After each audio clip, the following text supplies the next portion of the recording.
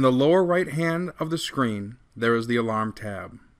From the Alarm tab, hit the clock button in the upper right hand of the screen. From there, you can select a date and time range of faults for which to display. You can set this range as fine or as wide as you wish. If you want to see a long period of time, 30 days, select 30 days and it will bring up every alarm or shutdown that has happened in the last 30 days. This may be a large amount of faults, so you may want to fine-tune that down to 1 day or so. Here we will be looking at 5 days.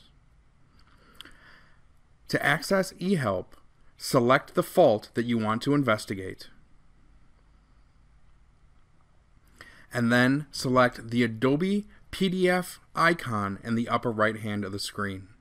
From there, you will select the engine you are using, either a 6-cylinder or 12-cylinder. This will bring up eHelp in ESM2.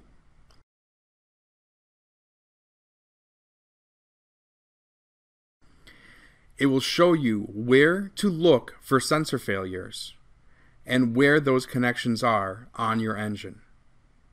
It will show you the connections in the ECU, on the rail, and on the components, as well as the connection to the HMI. From there will be a series of troubleshooting tips depending on the fault and specific to the fault that has been triggered.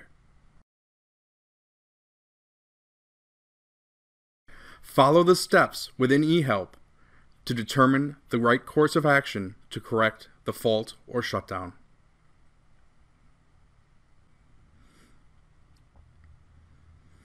To select another fault, simply choose that fault and select the Adobe icon again.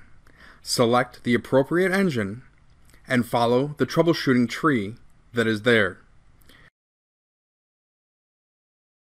Applicable drawings will be brought up with eHelp with pinout connections to help you determine the fault or failure, as well as recommended troubleshooting tips for that particular failure code.